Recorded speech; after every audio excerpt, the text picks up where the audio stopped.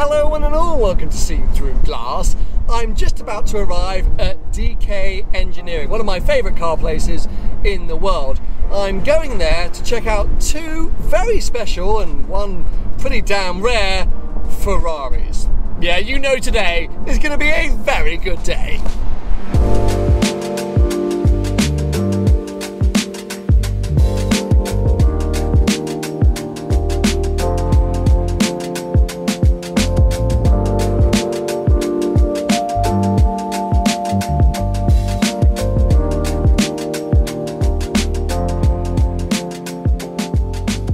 Every time I come down here to DK Engineering, I never want to leave. This place is just so amazing, and how incredible does this courtyard look now that I have the two cars I've come to focus on today parked in it. Now, those of you that aren't kind of Ferrari obsessives or even sort of enthusiasts may be looking over my shoulder going, Sam, that's just a red and a blue 599. But no, you are wrong, because these are two incredibly special 599s that are equally as kind of rare or valuable or maybe even significant because of their paint and more so their specification. Let me explain more. We will kick things off then with the car on the left, because if I'm honest, this is the car that I've really been excited to check out today. This is an exceptionally rare, quite quirky and pretty niche Ferrari. This is the 599 GTB 60 F1 with the Alonso livery, often kind of misnamed or miscalled the Alonso Edition. That's not correct. This car was a super limited run celebrating 60 years of victories for Ferrari in Formula 1. Essentially, at the end of 2011, Ferrari suddenly realised that their first victory in 1951 with a driver called Gonzalez was at the British Grand Prix at Silverstone. And 60 years later, their most recent victory to that point was also at the British Grand Prix at Silverstone when Fernando Alonso claimed their only win that year. So yes, they went, oh, well, that's quite a cool thing to have realised. Let's celebrate it with the final few 599s being made with these kind of commemorative cars. Now, fundamentally, the cars are 599 GTBs with the HGTE handling pack. So mechanically, they're not that special. Quick interruption, I'm currently editing this video and I've realised that I keep saying special when I mean rare. So by saying that a 599 HGTE isn't special makes me seem a bit stupid. I meant isn't that rare. And this is going to happen a lot. I keep saying special when I mean rare. I needed to clarify that. Anyway, back to the video. The handling pack basically stiffened up suspension and anti-roll bars, made the gears change a little bit quicker, added a sports exhaust, some lightweight wheels, carbon ceramic brakes, etc. Why do people often call this the Alonso Edition? Well, that's because even though the 60 F1 was offered with 3 different liveries, I would say of the 40 cars, probably 30 plus were bought with this Alonso version.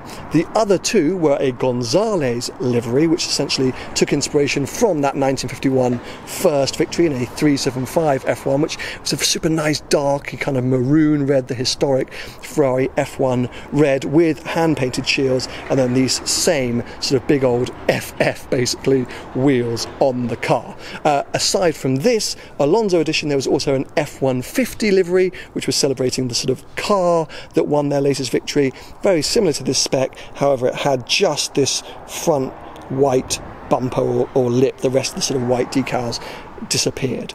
But yeah, most people went with this version, which is why most people call this car the Alonso Edition. All of these kind of decals, all of these elements that you see, all the sort of white bits and the badges that I'll point out in a second, are all painted. They're not stickers, they're all painted. I mean, if I come here and very carefully run my finger over that line, you can't feel a thing.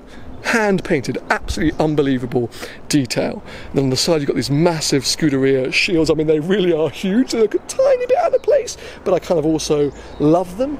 And as we move alongside the car, you've got this Scuderia Ferrari badge, which was the team logo at the time, again painted, and then this Alonso's signature. I'm pretty sure all of the Alonso liveried cars got a signature. I'm not sure if that's underneath the clear coat of the paint or not. I'm too nervous to touch it, but very, very cool to see. And as we make our way around the back, you get the sort of tricolore, the Italian flag, just on that kind of rear boot lip, I guess you could call it. Inside, firstly, these seats have this kind of special material which helps kind of really grab you and hold you in place. But then you also get these kind of nuts, harnesses. I'm not really sure why they're blue and red. Maybe the guys at DK know a bit more about that, but yeah, pretty crazy to see. And these absolutely huge Ferrari shields on the headrests. But then what I love is actually over here on the dashboard. Firstly, have you noticed the white carbon? This is back in 2011, very early for coloured carbon fibre, but how special does that look? And then talking about special, look at the badge that denotes that it is a 60 F1 edition, kind of historic looking, 1951, 2011, so cool, as is the 31 Formula 1 World Titles badge. Super special to see. And speaking of special to see, then we have to move on to the second car that I'm looking at today, which is this stunning tailor-made 599 GTO. So I think nowadays people are fairly familiar with the tailor-made program. Almost all manufacturers are offering these kind of highly bespoke, customizable programs for their cars, so you can choose whatever color you want to choose and different interior trims, and you can just go mad. But this was very, very early in the days of tailor-made, actually so early that it wasn't called tailor-made when this car was created. But the list of sort of options and things on this car is so long that I know I'm going to forget various elements. Wait till you see this interior, because oh my god, talking of coloured carbon fibre, look at the blue coloured carbon fibre. How unbelievable does this look? And then weirdly, the seat pattern from a 458, so just sort of bespoke details that you wouldn't really think about, but the owner clearly has. And even the seat belts are in this stunning dark blue, and actually this leather, you can't really see it, it looks grey or black here, but that's actually a very dark blue leather as well. So the whole car does really tie in. Close that door there, you come around the back, got a beautiful black Ferrari badge on the boot, and then this lovely carbon fibre elements down here. This thing in person on a day like today is probably arguably the best spec'd GTO I think I've ever seen. I am obsessed with it.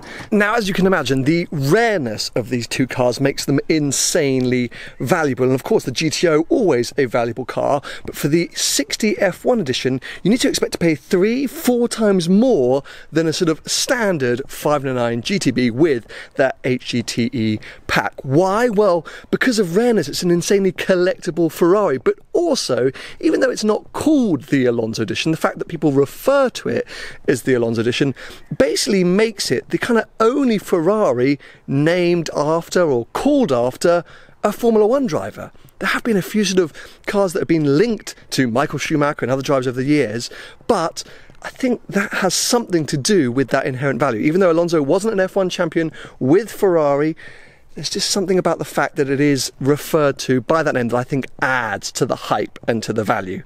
But fundamentally, as I say, it's the fact that it's one of 40 in the world, and Ferrari collectors know that and love that. And I don't blame them, because rare cars, in my mind, are always cool. What is also cool, undeniably insanely cool, is that today I'm not just down here checking out these cars. DK Engineering said I could very kindly, very quickly have a go in both. Well, I come 5 minutes down the road, and first up, it's the GTO. This thing is just stunning. I mean, it was amazing in the courtyard at DK Engineering, but now seeing it out here on public roads, I'm like, I need this. I can't afford it, but I need it. You will have noticed it's a left-hand drive car. This car was originally delivered to Japan, has now ended up back here in the UK. Essentially, because I mentioned that this was kind of early on in the tailor-made program, very few 599 GTOs were allowed to be sort of put through the tailor-made process. If you know anything about Ferrari, you'll know it's all about sort of VIP status, or your status within the Ferrari customer base, and so only a handful of people were offered the chance to buy a GTO, supposedly only 499 made, and even fewer of those 499 people were allowed the chance to put their car through the new tailor-made program. Yeah, so this thing is just mind-boggling. Sitting in here right now, the blue carbon is incredible. It really lifts the kind of experience. Firstly, this car is stunningly prepared and immaculate, as all DK Engineering cars are. Yes, you can see this blue paint, which, by the way, I'm not going to be able to pronounce the Italian. It's like extra campanile. It's blue Ghibli Cup, essentially celebrating the Maserati Ghibli Cup, which Luca de Montezemolo, the old CEO of Ferrari, created. This is a colour from that. It's blue Scoro, I think, either for the, maybe it's blue Scoro for the carbon fibre, but also I mentioned the leather is blue, and then it's got a bit of grey stitching. There's so much to talk about. It's got a white rev counter. It's really nice that the actual sort of writing on the blue carbon fibre for the paddles is kind of bluish as well, and just everything's just incredible. But let's face it, as beautiful as this thing looks, we're also celebrating the fact it's a GTO. That's pretty special. So ignition on. Get my brain in gear, Sam. Definitely windows down. Maybe race mode, is that a bit cheeky? Oh, low fuel. Well, we're not going far anyway. This car's only got 3 and a bit thousand miles on the clock, so yeah, we're really not going far. Yes, I love you. Honestly, naturally aspirated V12, but in a Ferrari, win, win, win. It's Commander Auto, manual. We really don't have a lot of fuel. Probably should have looked into that. Anyway, now the thing which I've driven a GTO before, and the thing which I forgot then and I need to remind myself now is this thing is a monster, and with cold-ish tyres and semi-cold temps, got to go really, really easy, but I do still want to kind of make some noise, so...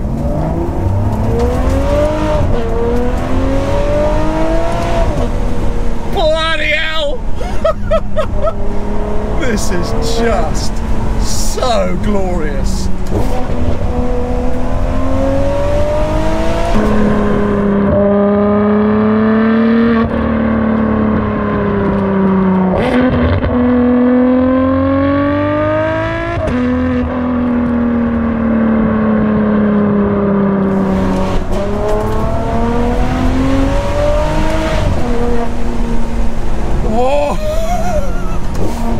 Honestly, nothing quite compares to this era of Ferrari and this era of V12 Ferrari. I mean, those cyclists heard me coming from about 4 miles away. They weren't happy with me, but get over it, guys. Idiots.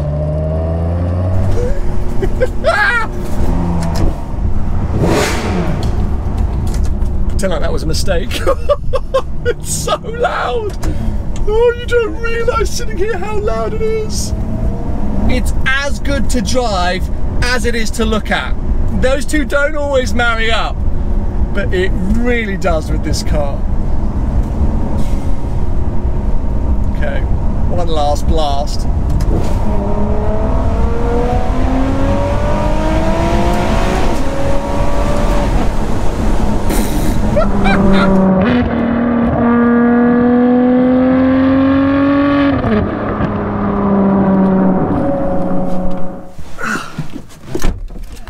Now, I'm sure you're probably thinking there's no way that Sam can get in a GTB after a GTO and be like, this is even better. I mean, it's not going to be, but I do like weird things. And the fact that this car has harnesses and a special badge and this lovely white carbon dash, and I know how rare it is, does get me quite excited.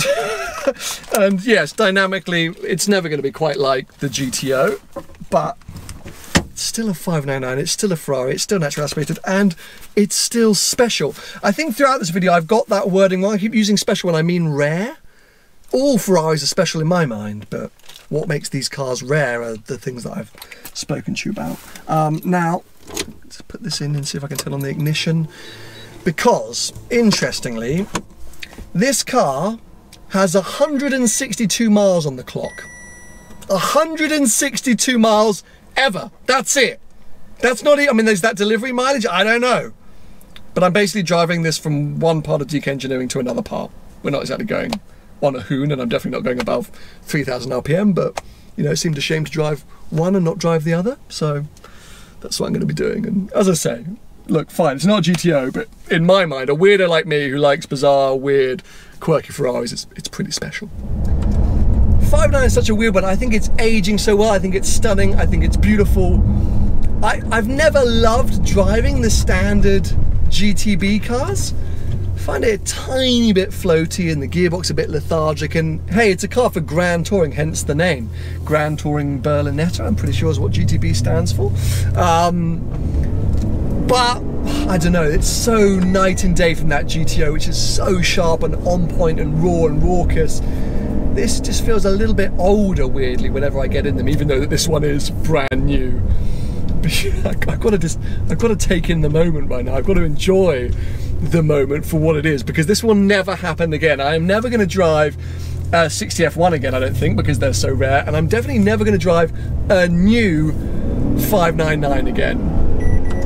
Imagine if I just collected this. It is getting warm in here though. What a day. I told you, I love coming to DK Engineering. God, I love Ferrari. Well, two very different but equally amazing 599 and Ferrari experiences right there. Huge thanks to DK Engineering, absolute legends, for letting me check out those cars. I love coming down here and just nerding out, and that's what I really felt like I got to do today. I think I'm going to know the answer, but let me know below which would have you had, the GTO or the 60 F1. Yeah, I'm pretty sure which way you're all going to vote, but anyway, that Alonso liveried car, it's a collector's thing. It's a real collector's car, one for the sort of, you know, true aficionados, I suppose, all the people who want the next LaFerrari slots. I need to show off to the Ferrari list, but I also quite like it because of that. So anyway, give this video a thumbs up if you've enjoyed it, and make sure you stay subscribed for plenty more videos to come.